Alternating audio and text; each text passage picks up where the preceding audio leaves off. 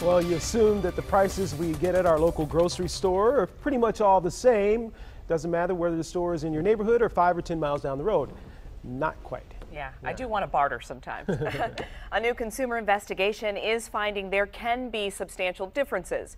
Joanne Purton has this story, so you don't waste your money.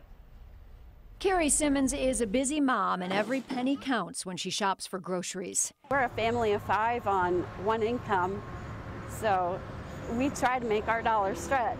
So she couldn't believe her eyes when she found the price of Tyson chicken breasts much higher at one store compared to another nearby. A pound of chicken was $5.99 a pound, and then when I came here, it was $3.99 a pound.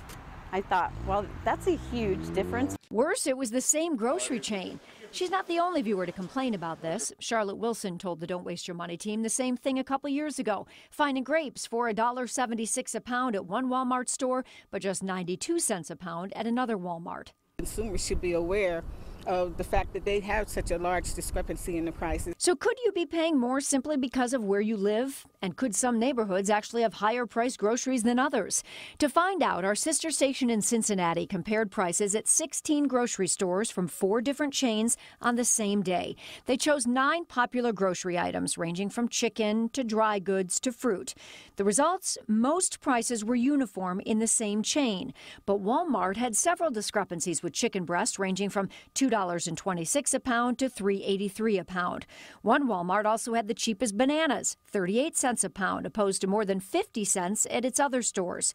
Walmart referred the Don't Waste Your Money team to its website, where it says prices may vary because each store must manage its own inventory and compete with local merchants. Bottom line here, most major grocery store chains tend to have the same prices in a region, but we did find several lower prices in the one neighborhood with 3 competing grocery stores plus a Target and a Sam's Club, all within 1 mile.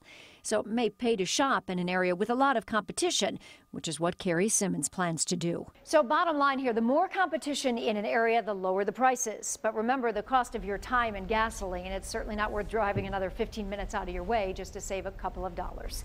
I'm Joanne Purton, 7 Action News.